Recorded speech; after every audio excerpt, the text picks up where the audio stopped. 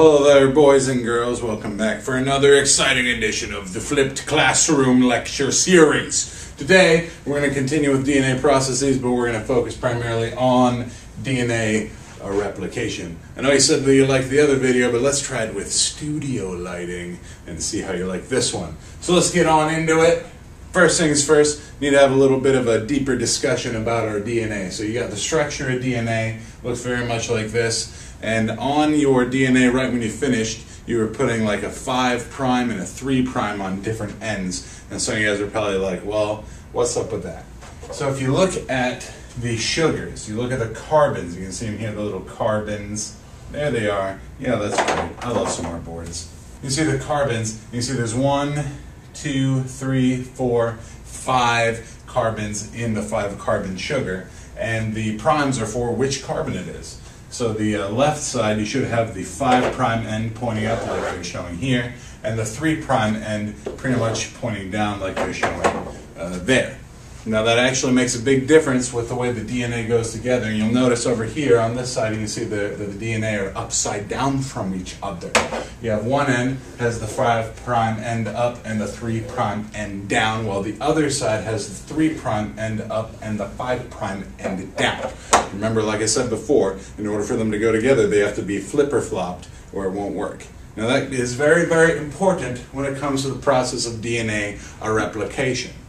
It is a very complex process. This is what happens during S phase. You said, oh, the DNA gets replicated, the DNA is copied. Well, here it's going to get copied, so we're talking S phase, interphase, and again, this makes for enough DNA that you can have 2 cells, right? We want to have 2 cells, you got to have double the DNA. Without double the DNA, well, it's no good because you wouldn't be able to make 2 cells.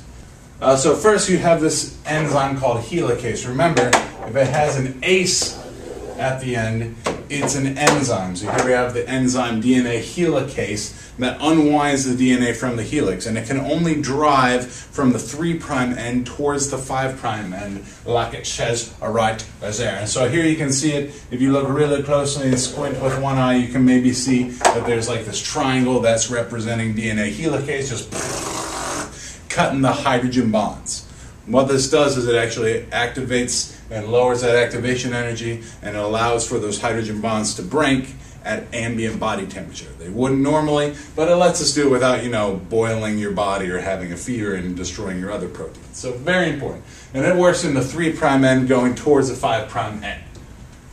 And then, going the opposite way, you have DNA polymerase. Again, ends in ACE. It's another enzyme that lays down and actually writes the DNA polymer. So here you have it, and you can see it goes in the 5' to 3' direction. So it starts here, going 5, and extends the 3' end. And you'll have another one that'll hop on the other side and can work backwards, called primase, and it does the weirdness. But eventually what you end up with is you get a copied set of DNA. So it goes through this process that we're showing right over here. You have your DNA polymerase, and it's extending. It's called extension when you're writing the DNA 5' to 3'. Again, DNA polymerase doing that. If there were happen to be an error, DNA polymerase does have some proofreading powers. And it goes kind of fast, so from time to time there are errors. As long as the error is corrected, then we'll have 2 perfect copies of the DNA. If the error is not corrected, we call that a mutation, and the DNA is changed. We'll talk more about mutations later.